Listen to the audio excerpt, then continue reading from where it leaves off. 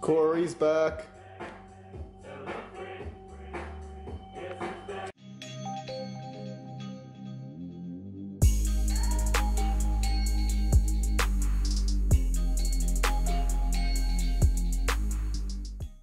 What is going on, guys? Welcome to the video. So is that the corniest intro you've ever seen?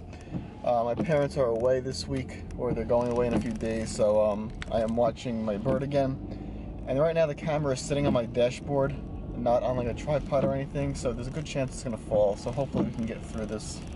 But anyway, in the last video I said that I wanted to show more of my life, so I'm going to try to live up to that promise right now. Right now I am headed to school. For those of you who did not know, I am in law school, and a few people have asked me to discuss like how I balance my life in the gym, the fitness, and law school. And honestly, the reason I haven't discussed this topic at all is because it's not very impressive to me.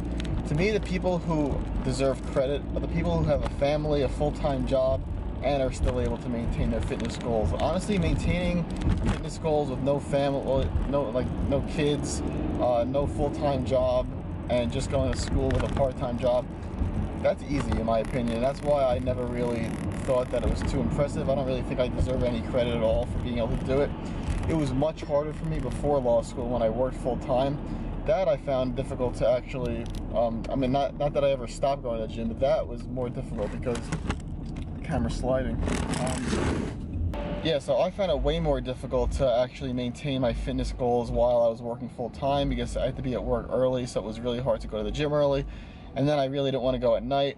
But now with school, it's actually a lot easier. But for those of you who are busy, who do find it difficult to actually maintain a fitness lifestyle with either school or work, I recommend trying to go to the gym before you start your entire day. So go as early as you physically can. Now, if you work really early, like 6 a.m., it might be difficult to do that, but hopefully if that's the case, then you get out earlier.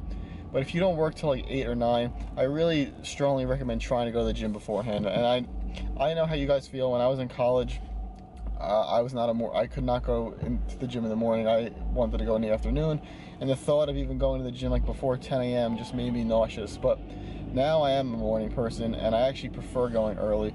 And as much as it might suck to go like 5, 6 a.m., just think how good it's going to feel at 7 or 8 a.m. when you're already done for the day, and now you have everything else to do without having to worry about the gym. So that's what I really recommend you do.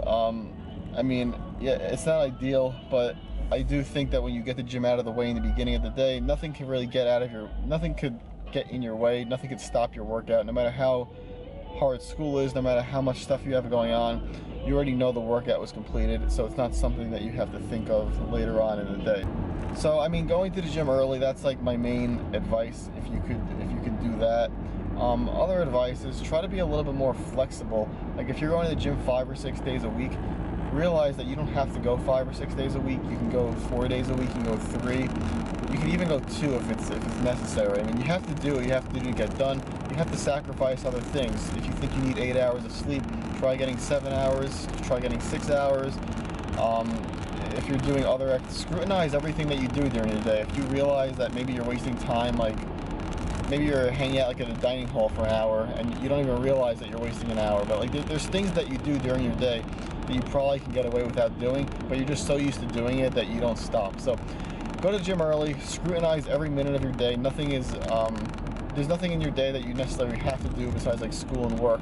So all those other things, look at it, see what you can cut down, and you got to make it work. I mean, no one has to go to the gym. You don't have to go to the gym. I mean, this is something we choose to do. So, I mean, if you want to make it work, you'll make it work. And like I said, the people who deserve the credit are the people working full-time jobs with a family and still manage to get to the gym. Those are the people that I think deserve credit, not me, because I go to law school. So that's my little talk for now. I'm in traffic heading to law school now, and I think after this, actually I'm not sure what the rest of the video is going to be. We'll find out. What is going on, everyone? Welcome to the workout. So to spoil the surprise, the rest of the video is going to be my last workout. And if you saw the last video, you know that you know that I didn't like the last routine and I just switched to a new routine. So this was my first workout on my new routine. after my deload last week. Before I get into that, I'm going to discuss that. If you saw the thumbnail of the video, why it was so weird, why I had like a thing in my mouth, I'm going to be doing a giveaway later tonight, actually, for Eat Me Guilt-Free brownies.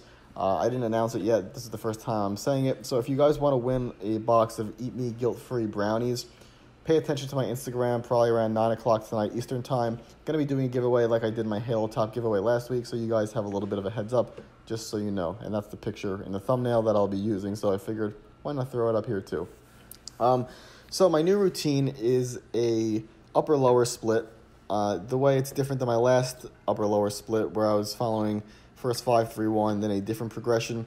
I am breaking it up into a lower strength day, upper strength day, and then 2 hypertrophy days, 1 upper and 1 lower. And this is my lower strength day. So the main difference here is that I'm still squatting like I always do, but after squats I deadlift rather than have deadlifts on their own day. So there are pros and cons to that. It's funny, the reason I actually switched away from this in the past was because I didn't really like doing deadlifts after squats, because obviously after squats your deadlift is going to be taking a little bit of a hit. You're not completely fresh. So deadlifts are going to suffer just a little bit. As long as you do deadlifts after squats instead of the other way around, it won't be too bad.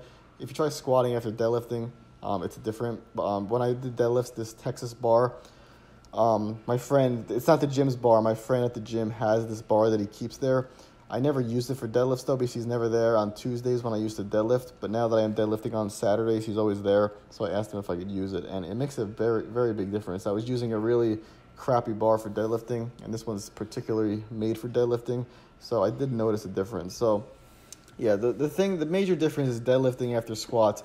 Like I said, as long as you're doing it that way instead of squats after deadlifts, it's not that big of a deal, but I do not recommend trying to squat after deadlifts when your lower back is already fried. So yeah, you're not as fresh, you're not as strong, but the reason I do like doing it after squats is trying to get the strength stuff out of the way. Because now when I get to Tuesday, rather than have to do like start off deadlifts and then go into a leg day, the whole thing is basically just a leg hypertrophy day. So you get that strength out of the way. And I mean, there's no really right or wrong way to do it. It's funny, the reason I got away from this originally was because I didn't like doing deadlifts after squats. But now I actually prefer to put right now at least, I prefer putting deadlifts after squats. This way I get it out of the way in one day, and I could just forget after the weekend's done. I don't have to lift heavy the rest of the week. So it's like mentally, it's nice to know you go into the gym focusing only on strength for 2 days, and then you focus only on hypertrophy for 2 days, and then you just keep changing your mindset back and forth, rather than going to every workout knowing that you have to do both. Because some days, like, I'm just not in the mood to lift heavy.